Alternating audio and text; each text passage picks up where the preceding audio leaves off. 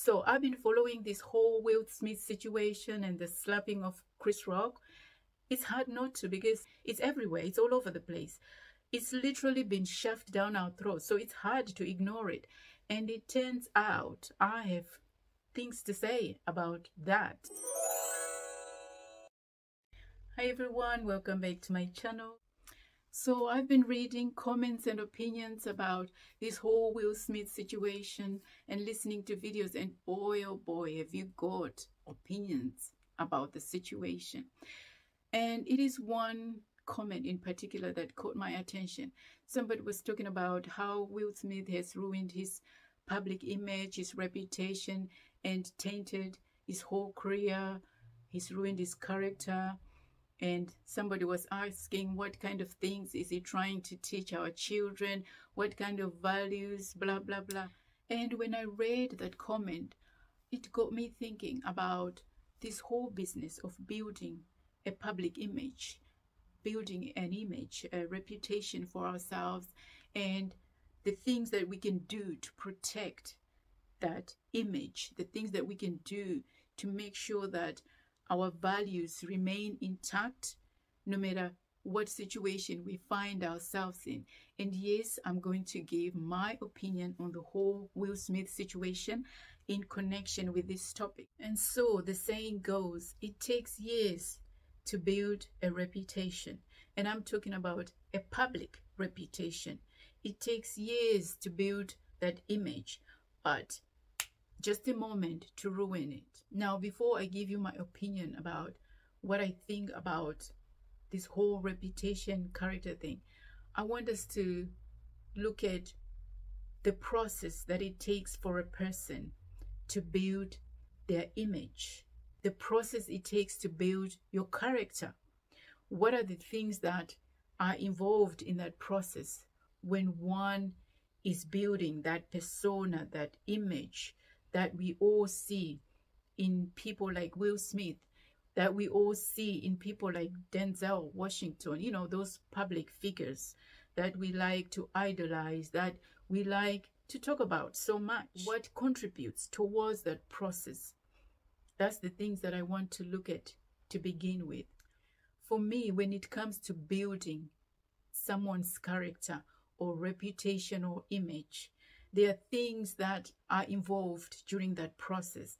And it's not an overnight thing, it's a process. So one of the things that come into play during that process is one's education. How are you educated? What are the things that have been taught to you? Your level of education. And we look at things like socialization, how you've been socialized, your family, what did your parents instill in you, your relationships, your community. So it's how you are socialized, the places that you go, the places that you frequent, the things that you associate yourself with, the things that you want to do, how you spend your time. Because how you spend your time, in other words, tells us what you value, tells us what's important in your life. So that will inform as well how people perceive you. So really the things that you gravitate towards. And in a way, those are your values, because those are the things that you spend your time doing. So it means you value those things. You regard those things to have a place in your life, to be important in your life. And in today's world, we also tend to look at the things that you post on social media. What is your social media like? So people look at those things and they look at your mannerisms, how you talk, how you walk, how you carry yourself, and they form an image about you. And that becomes your reputation, that becomes your public reputation. And in other words, we assume those are the values that you hold in your life, and also our faith, our beliefs. That also informs our values. It shapes our character and ultimately builds that public image, our reputation. Because when people see us praying or referencing God or a greater being, that's what they are seeing, and they form an opinion around that. Those are the things that will determine then how people weigh you, where they place you. in their minds, on their scale. And when I look at Will Smith and the things that we know about his family or him as a man, I don't know the ins and outs about his family, what the situation is like with his wife or his kids, but I'm basing this on what we all know about Will Smith, the things that we've seen and heard, the things that are already out there. My opinion is, and I understand people are saying Will Smith has ruined his career, he's ruined his reputation, and so forth. And yes, I've got no reason not to believe that he cares about his career. I've got no reason not to think that. He absolutely cares, because when he's acting, he puts everything into it. That's why he's a great actor. And just to get this out of the way, I'm a huge fan of Will Smith.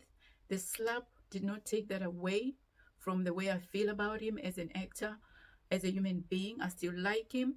And I'm not saying what he did was wrong, and I'm not saying what he did was right.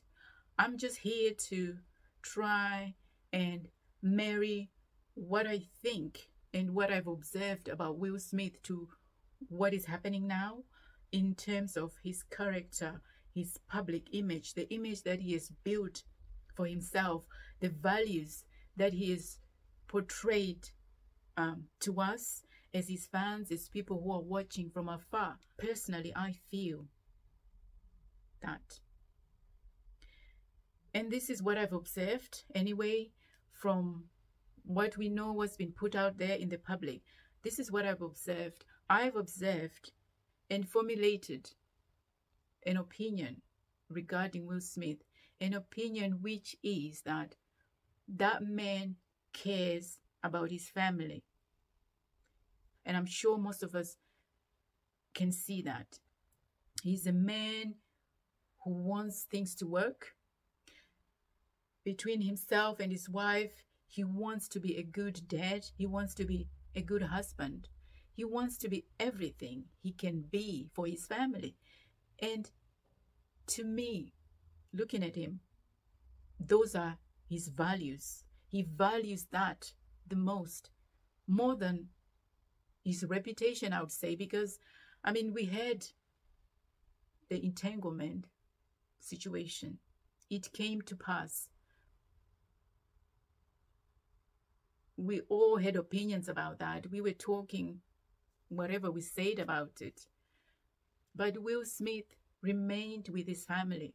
He remained where he was. And some people were even going as far as saying he should divorce his wife. She doesn't deserve him. But to Will Smith, keeping his family together is everything. So to me, that's the image that he has portrayed. He values his family. He values the people around him, the people in his life, his relationship, his immediate relationships. The unfortunate thing, and I don't know how true this is because there's a lot of fake news out there. The unfortunate thing for me is that his wife is now being portrayed as having said that she regrets what her husband did. Personally, I feel that that is something she could have said to him in private, not necessarily in public. I say that because we have seen so many scandals out there. Presidents who have had affairs, who have done things, public figures who have been involved in so many scandals, unspeakable things, whose partners chose to stand by them, in public at least. So I feel that Will Smith's wife could have done that. Jada could have done that for Will Smith. So the question then becomes, how do you protect your public image? How do you protect your values? How do you keep them intact? The answer to that is simple. You must choose your associations carefully. Choose your friends carefully. Choose your partners carefully. Let's face it, we all have moments of weakness. Moments where emotions overcome us and we're not thinking rationally, perhaps. So it is during those moments that we need a strong support system. When our emotions are running high, we've got a small window of opportunity to stop ourselves. And when we're not able to stop ourselves, that's where our associations step in. That's where our friends must step in and say, stop. Don't do that. Or wait. So that's why I say you must choose your associations carefully. Because that small window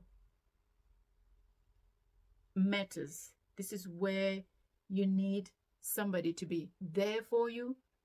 You need somebody to be your pillar of strength. You need somebody else to be the voice of reason. I feel his wife could have stepped in. She could have held his hand and said, stop. You can handle it later. Or not now, baby, or something, just to stop him. This is just my opinion anyway.